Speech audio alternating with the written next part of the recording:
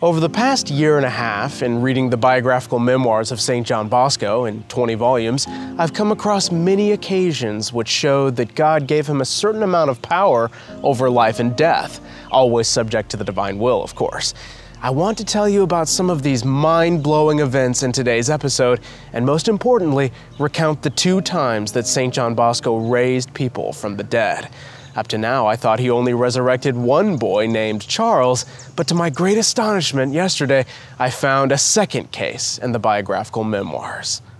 The Miracles and Prophecies of St. John Bosco, a project of America Needs Fatima. I'm your host, Matthew Miller. Subscribe for new episodes every Monday, Wednesday, and Friday.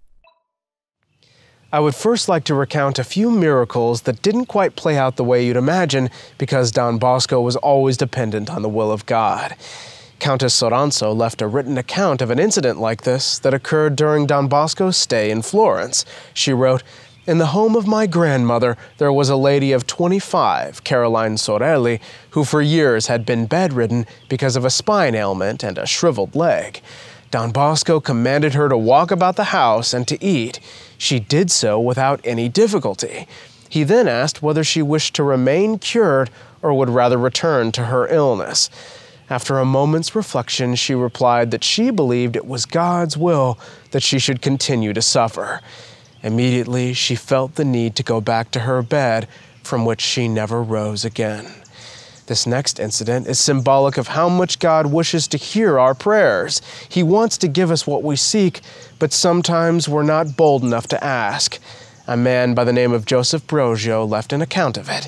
He wrote, "When Don Bosco was writing the life of Blessed Mary of the Angels or other saints, he often spent a few hours in my home in order to work undisturbed. Then before leaving, he would linger to chat with me. One day, my wife took him to see one of our daughters who was ill and asked him to bless her. 'Get up,' he told the girl, taking her by the hand. At that moment, I wasn't really aware of what Don Bosco had in mind. 'She can't,' I broke in. 'She's sick.' 'Well then,' Don Bosco replied, 'if that's the case, we shall send her to heaven.' He blessed her and said a prayer. After he had left, my wife chided me. 'Didn't you see that Don Bosco wanted to cure her?' As a matter of fact, Don Bosco did know that the child had been sick for a long time. Why would he take her by the hand and command her to get up, if not because he wanted to cure her? I waited for Don Bosco to visit us again, but he was out of town. Shortly afterward, my dear child went to heaven. We didn't repeat the mistake with my other daughter, who's still living. When she was practically at death's door, Don Bosco brought her back to health." So ended Joseph's testimony. I've only come across 2 times in which Don Bosco raised someone from the dead.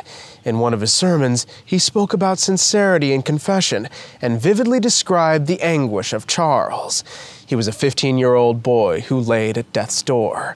He called for Don Bosco, but the saint wasn't able to make it in time. Another priest heard his confession, and he died. When Don Bosco returned to Turin, he immediately went to see the boy.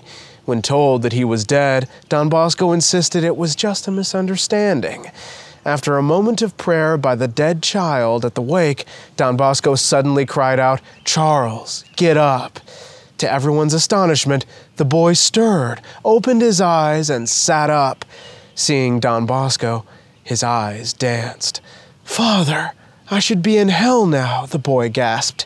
"2 weeks ago, I was with a bad companion who led me into sin. At my last confession, I was afraid to tell everything. Oh, I've just come out of a horrible dream. I dreamt I was standing on the edge of a fiery pit, surrounded by devils. They were about to throw me in when a beautiful lady appeared and stopped them. 'There's still hope for you, Charles,' she told me. 'You haven't been judged yet.' At that moment, I heard you calling me. Oh, Don Bosco, what a joy to see you again. Will you please hear my confession?" After hearing the boy's confession, Don Bosco asked, "Charles, now that the gates of heaven are open for you, would you rather go there or stay here with us?" The boy looked away, his eyes welling up with tears. A hush fell over the room. "Don Bosco," he finally said, "I'd rather go to heaven." The mourners watched in amazement as Charles leaned back on the pillows, closed his eyes, and peacefully passed away. Our saint was so overcome with emotion that when he ended his narrative about Charles, he broke into tears and sobs and was unable to go on with his sermon. All the boys were dumbfounded, and quite some time elapsed before the service could continue. That resurrection was the first of two which I have found thus far in Don Bosco's memoirs. The second resurrection took place in Florence in the year of our Lord 1866 and has been attested in the diocesan process for Don Bosco's beatification and canonization. Marchioness Uguccione deeply loved her very young godson, who had suddenly fallen victim to a grave illness and was dying.